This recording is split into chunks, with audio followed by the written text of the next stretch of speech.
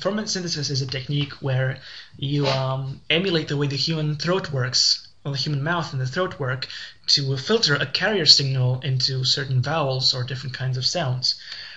In this case, I'm using 3 filters set to bandpass mode with a very high Q factor to filter a carrier signal that is composed from 18 sine waves that have been added together. I'm also using a noise signal to emulate breath noise, but it doesn't really work very well, so I'm probably going to take it out.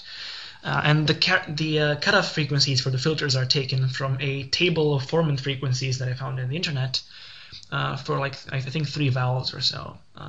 I can also do variable vibrato and variable depth.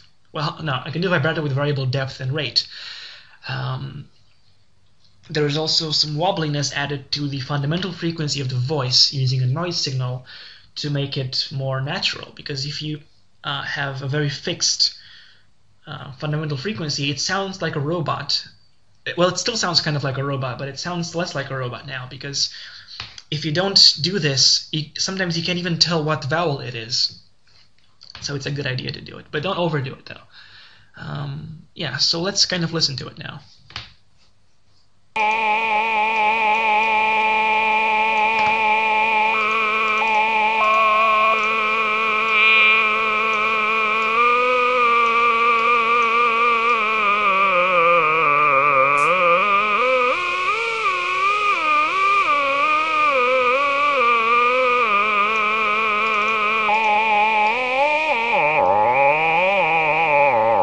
See, the lower frequencies don't sound very good, unfortunately. I think if it was a sawtooth wave, it would have sounded better, but I just have this idea of using this kind of carrier signal for some reason.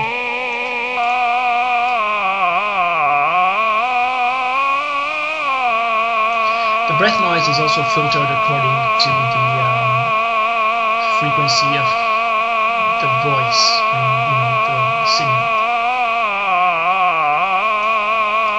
I can change the vibrato rate to make it sound more like James Lewis or something.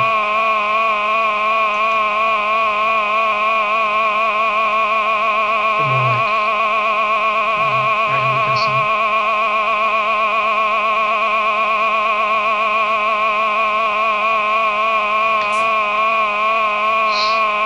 And you can see the filters changing here when I change the vowels.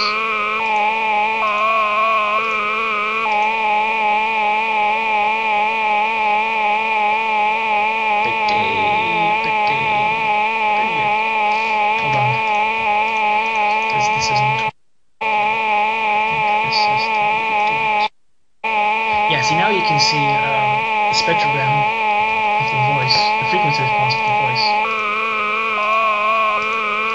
the way it changes. But maybe I can change the range of this. Yeah, let's bring it up to 10,000 hertz.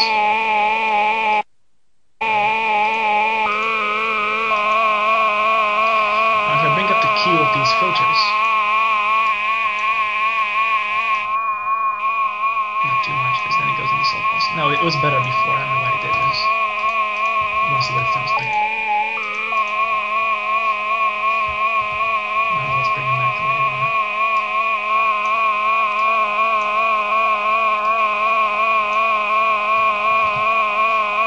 There's also a very annoying whistling frequency in there. I think it's because of the carrier signal. It sounds like Herbert from Family Guy, unfortunately. But I can take it out with its filter.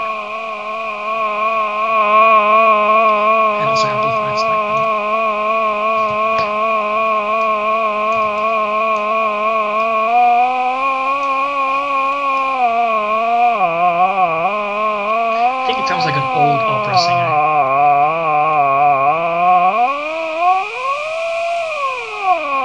What I like about this carrier signal is, compared to the sawtooth wave that I tried before, it sounds better in the higher range.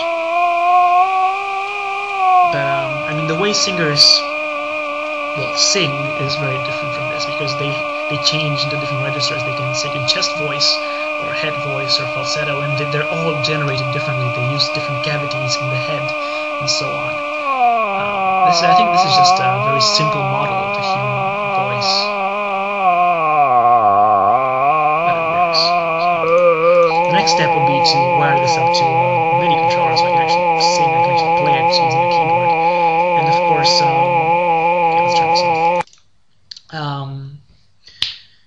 doing consonants, which is a lot harder because, well, the way I think it's done is you take a noise signal and you filter it in a specific way and you make it percussive, so you give it an envelope so it sounds like so it's percussive, it's a popping noise, and you filter it in different ways and that gives you different consonants, and you follow up the percussive noise with a vowel just like one of these, and then you have to do fricatives, which are harder.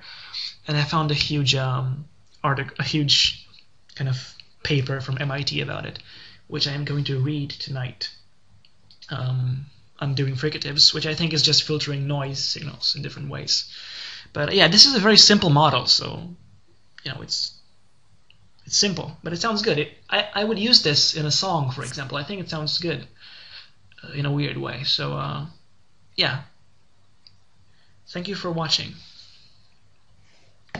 Oh, by the way, one more thing. These signals are all, the way that they derive these Formant frequencies is they analyzed an actual singer or multiple singers or just people, and they analyzed the frequency response of their voice.